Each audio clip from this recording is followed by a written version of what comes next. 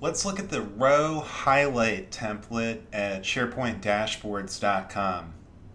This is a template that allows you to highlight your rows with different colors based on the value in one of the columns.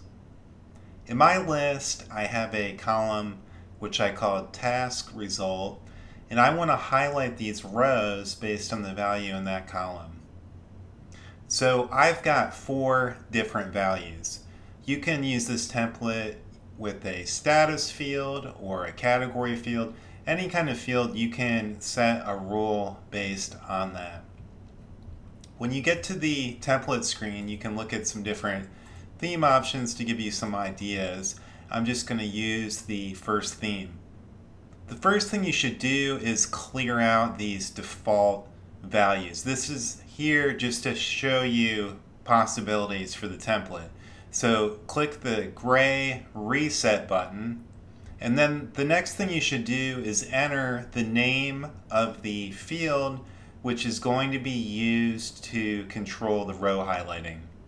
My field is called task result, so I just enter that here in the bottom where it says field required. Now I need to add the 4 choice values that I used for that field. So I'll do those one at a time. I just enter that in this choice value field, and then I can select a color. So for processing, I'll go ahead and do green and click add row. And then for the next one, for finished, I'll pick a different color background for that. So for finished, I'm going to go ahead and do yellow and click add row. I've got 2 more to do. I need also to do hold and not started. So for hold, I'm going to do a red highlight. So there's red, and then not started was the other option that I need to take care of. And for not started, I'm going to do blue background color for that. And just click add row. Now I'm ready to go. I can select other configuration options. I may or may not want to have border lines between my rows. And then I just need to indicate the field type. In this case, we're going to do this with the choice field.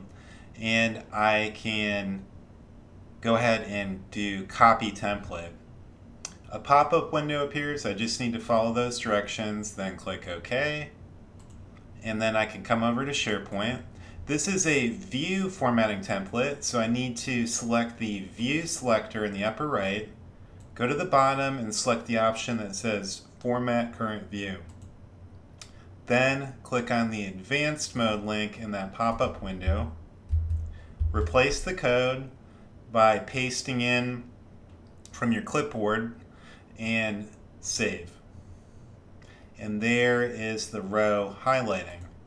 Now, this is going to change dynamically according to changes in those values. So, as an example, I'll change this one to hold, and you're going to see the background color on the row change automatically. And that's all there is to it. So you can use this with a text field or a choice field, and this is just a nice way to have some visual indication based on status values or categories for your SharePoint list. This is a pro template. It's part of the subscription package at SharePoint-Dashboards.com. If you are new to this platform and you'd like to try it out, you can sign up for free and get access to 20 free templates. The Pro Template subscription allows you to have access to more than 100 templates. And that is all you need. Good luck!